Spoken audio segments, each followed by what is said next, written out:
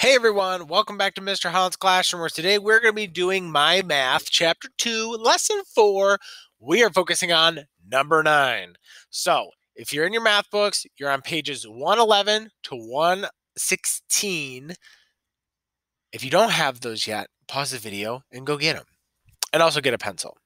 But for those of you who are ready, let's get to this. So, our essential question is, what do numbers tell me?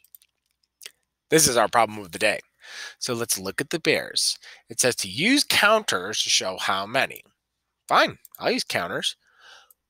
1, 2, 3, 4, 5, 6. So that's how many bears. And now it says to write the number. So that way we can actually read how many bears there are. And so to write this number, we start like this. Down and around and curl it up. Down and around and curl it up. Down and around and curl it up. I am number 6. It almost kind of looks like you're going to make a 0, but then instead you make like a smaller 0 at the bottom. I don't know. I don't know what it looks like to you guys, but that's what it looks like to me. So moving on. Oh, yeah, they got a number 6 there. Cool. It says use objects to show number 9. So count the mice. Place an object into the 10 frame for each mouse. So actually, let's do that. I'm going to get the counters again. I'm going to use blue. So I need to count, let's see, 1, 2, 3. Uh-oh, I'm losing track. Oh no, what do I do? Oh yeah, I forgot. One of my strategies that I use to remember how many that I have is by striking through the picture so I can count it and not get lost. 1, 2, 3, 4, 5, 6, 7, 8, 9. 9. Let me count to 9. 1, 2, 3, 4, 5, 6, 7, 8, 9. That way I know how many counters I need to fill and I don't get lost. So let's do 1, 2, 3, 4, 5, 6, 7, 8, 9. Okay, and then this one's empty because I didn't need it. So that is my strategy to show the number. Now, the number 9, how do we write that one? Well, it doesn't say how to write it yet, but it says count out loud as you place the objects. How many are there in all? Another thing that you can do is, and I won't do the whole thing, but what you can do is you can take the counters and you could just start by putting them one on top of each object. And then when you get done, you can take that amount of objects and put them in the squares. You see how I'm doing that? Okay, let's move on to the next page. Can you find 9 of any objects in the classroom? How do you know there are 9 objects? So for me, one thing I can check off the top of my head is I have some markers here and I can count the markers. 1, 2, 3, 4, 5, 6, 7, 8, 9, 10. Well, I have more than 9, but I do have 9 markers in my classroom. I know that there are 9 because I counted them one at a time. Look at that. All done.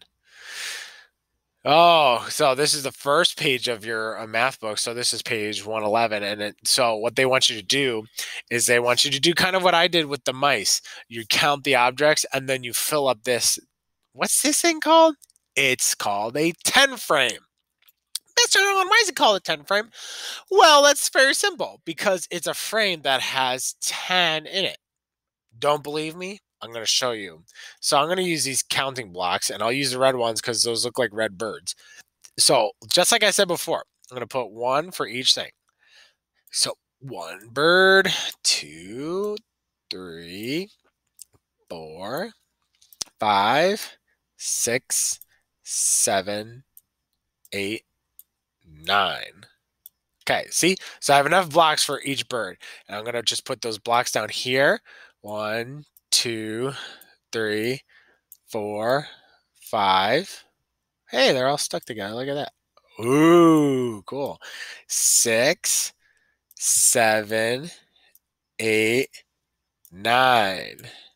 Okay, so I have all 9 here, but as you notice, there's one missing. But if I had one more, it would be 10. 9, 10. That's why they call it a 10 frame. But remember, there's no 10 birds here, so we're gonna get rid of that one. Move on to the next one. Boom. All right.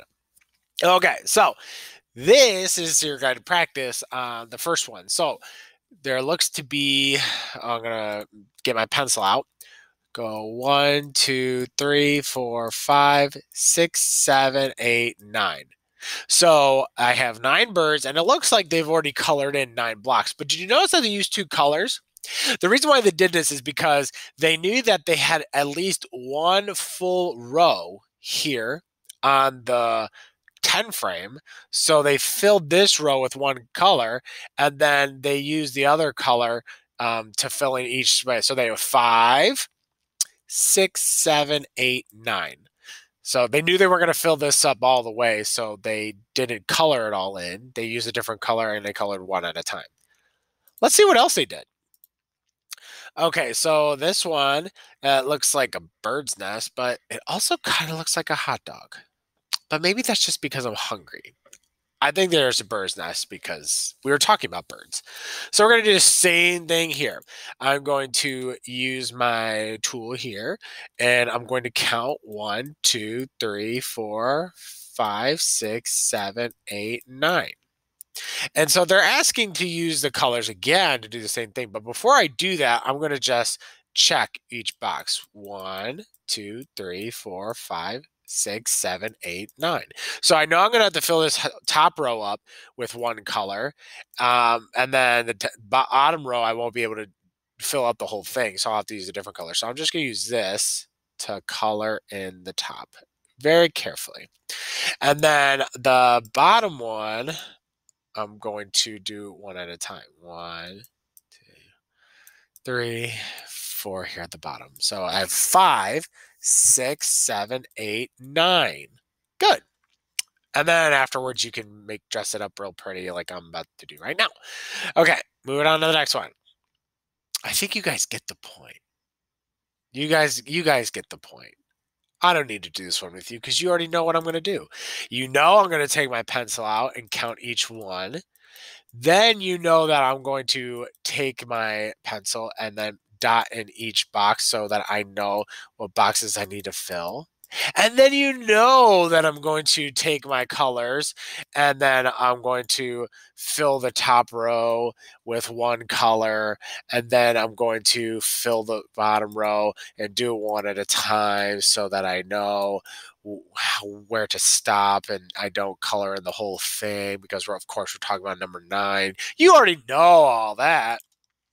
So when you actually get to the homework part, which you're about to right now, you're going to be able to do that just like that, right?